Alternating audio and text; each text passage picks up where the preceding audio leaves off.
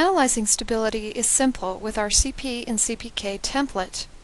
The Cp Cpk template is located in the QI Macros drop-down menu under Fill in the Blanks Templates, SPC Charts. Simply click Cp Cpk worksheet to open the template. Enter your target value and your tolerances in these fields. Enter a target value and tolerances for each characteristic you're measuring. Then record your measurements in the corresponding cells below. The fill-in-the-blank template will calculate your Cp and Cpk values, as well as Pp and Ppk.